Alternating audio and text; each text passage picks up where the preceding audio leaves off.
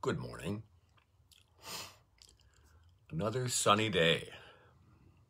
I don't know how we rate, but man, God is surely smiling on us on these sunny days. It's impossible to believe otherwise. I remember when my son was in high school. As some of you know, he's on the spectrum, as they say. It took me, goodness, till he was 17 years old to force Fort Wayne Community Schools to finally actually test him to get a real diagnosis. They were very reluctant, as they are, to spend any money on students. So here he is, he's in high school, and he is, by consensus of the alleged educational experts, he's in mostly regular high school classes. The problem is he's on the spectrum, and he has little tics, and he talks to himself under his breath. So, did he have friends in high school? No. This integrating of kids on the spectrum into regular classes, this does not help the autistic child. This is a social experiment, really. It makes other people more aware, perhaps a little bit more compassionate, realizing that there are people with developmental disabilities in our midst. But it really, in my opinion, is hurtful to the actual student with disabilities because they don't find any friends. They don't connect with anyone their own age. They just don't. And it was heartbreaking for me at the time. It turned out that, he loves connecting with adults, always has. And so he would feel very comfortable doing recycling projects and whatnot after school because he connected with the teachers more than with the students. When that became apparent to me that he needed some kind of social community in which to function, thank God for Easter Seals Ark. There's a man who worked there, he might still be there, named Doug, who is straight up a heroic, kind person. He would pick up Stefan for bowling and basketball, and they would organize charter fishing expeditions on Lake Michigan. He got him involved in Special Olympics. In other words, this guy went above and beyond in so many ways to help Stefan connect with other people socially, his peers. For the rest of us who are allegedly developmentally normal, we too sometimes get into kind of an isolation mode, if you will. We cut ourselves off from even from the people we care about the most. We don't share what's really going on with us. And if we have an addictive behavior problem, it's just that much easier to go drink or get high if I'm locked away in my room, not interacting with anybody in my house. Being part of a community of support is really what every human needs. I've always known this, but I think it's become even more poignantly obvious during the last year. We're coming up on a year of my working telehealth. I never expected, to be meeting with clients, over, on Zoom or Google Meet. But that's what it came to. And it works. It's another way of creating community. There are people who have been, absolutely outstanding and amazing and have found recovery. And I've been privileged to share part of their journey. And they know me and I know them, but we have never met in the physical world.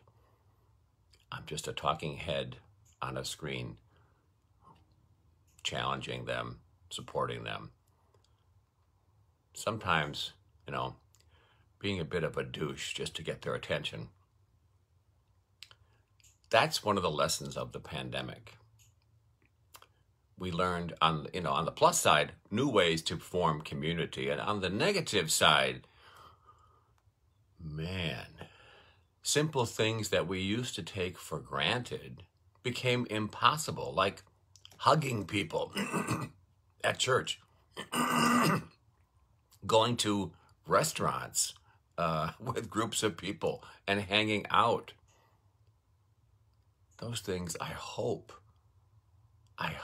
1 year later, 500,000 deaths later, I hope we're headed back to some kind of normalcy, because we all need that community. The danger of community is that sometimes we fall into the wrong kind of community for us. If you think isolation is a problem, sometimes choosing the wrong community can also be not in our highest good. So, for example, if I have a drinking problem, hanging out in bars with other drinkers probably is not the kind of community that I should be engaging in. If I am using Perk 30s or heroin or fentanyl, I probably should not be hanging out at the plug's house, making friends with the other people who are always there Monday through Monday, every damn day of the week, losing their lives little by little. Sometimes we end up in communities where it's just not the place we belong. We end up with people who are actually feeding our weaknesses rather than our strengths. I remember my first job after the paper route, and I was 17 years old, and I was working as a bartender with a fake ID and a waiter and an after-hours companion. Just leave that lie there. The people that I worked with were not bad people. I learned some mad cooking skills. I got straight up trained to be a sous chef in that environment, and that is a skill that I have appreciated ever since. I can make you a damn 5-star meal in 20 minutes. So I learned a lot of good things. However, that early community of people always involved a lot of liquor, a lot of wine, a lot of drugs, a lot of open sexuality. And it was a different life, certainly, that I never anticipated being a part of. And originally I tried to keep myself kind of aloof from some of that. But gradually over time, I found myself living the way all of my working companions were living. I still had my faith community. I still went to church every Sunday. But I also had this other community, my private life community. And so 6 days a week, I was one person, and 1 day a week, I was another kind of person, acting differently, speaking differently, hanging out with different people, to the point that I really lost touch with who I really was, beneath and behind and underneath the roles and the jobs and the perceptions of other people. It took a minute to figure that out.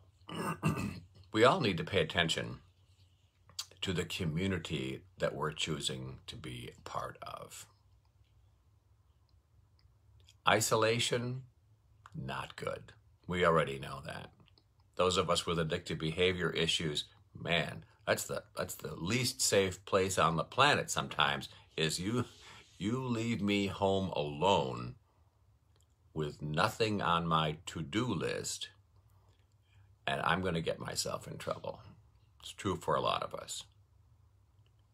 So we have to find a community to be a part of, but that has to be the kind of community that truly supports our highest, best selves. Because living in contradiction and profound inconsistency with who we really are, who we're trying to become, what we're called to be, straight up leads to some spiritual dis-ease, some spiritual schizophrenia, or as the DSM-5 terms it, BSC syndrome, batshit crazy. So today, we're on the verge of a weekend. Let's look at where we are. What part of a community are we? Are we part of a supportive community? Are we receiving support, and are we giving support to that community? Or are we holding ourselves aloof?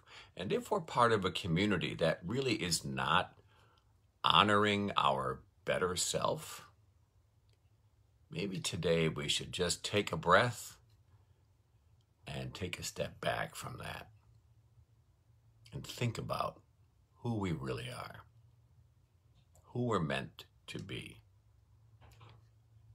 Proverbs 13, verse 20 says, "Whoever walks with wise people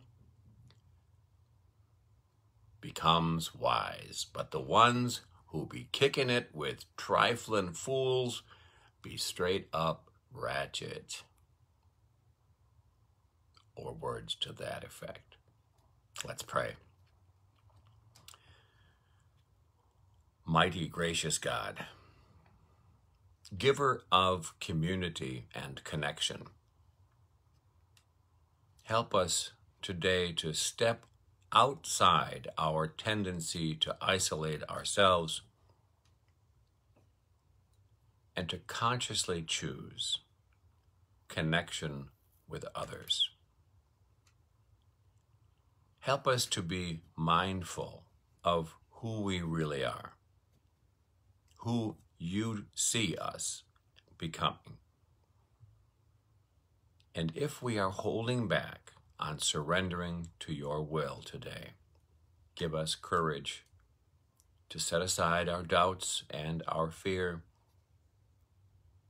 and take one step closer to walking in your light, surrounded by the community you choose for us. Amen. Have a great Friday.